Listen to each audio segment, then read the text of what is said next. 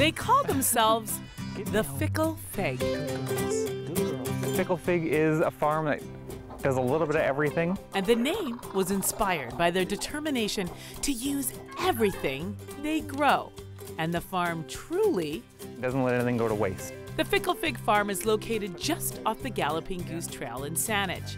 And the owners, Chris and Mitchell, have big dreams for themselves and their farm. My initial vision, and still to this day, is to eventually have a restaurant of our own that we can use all of this produce and actually show people how to eat more locally, and that you can actually have a full meal, start to finish, with using everything that's just around here. And they're not quite ripe yet. Mitchell's a trained chef as well as a farmer, and his dream of opening a farm-to-table restaurant influences what he grows and even how it's displayed at their farm stand. When we're farming here, and when I plant a vegetable, I'm always seeing it in my head on a plate in some kind of dish. So that's why when people come to our stand, they're like, wow, it's really colorful and it's really pretty. And I'm like, yeah, that's, it should make you excited to have this vegetable.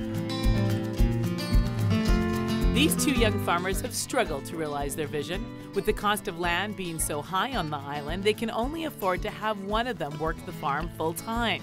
But when they see the fruit of their labor, they know all the hard work is worth it. Now, knowing how many people we actually feed, and that it's only 2 people doing this, and it was both of us part-time to start, that's kind of really nice for me. It's motivating me to try to help other people do the same thing.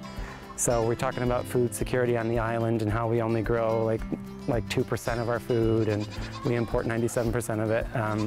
If we all kind of started doing something like this part-time, there's kind of almost a solution right there.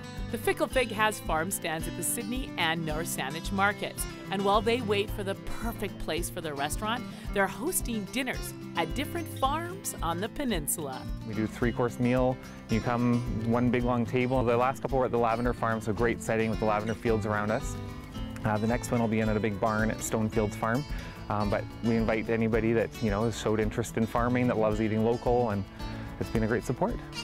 These two young urban farmers have worked hard and sacrificed much, but they know what they're doing is important, and that the Fickle Fig not only provides food, but it inspires all of us to think about where our food comes from. I know that this is for the greater good. Oh, I love it, and when I take 5 minutes for myself and I'll start petting the goat and they'll, nibble on you or something, it's just, I don't know, there's something that's really nice that what we're doing here.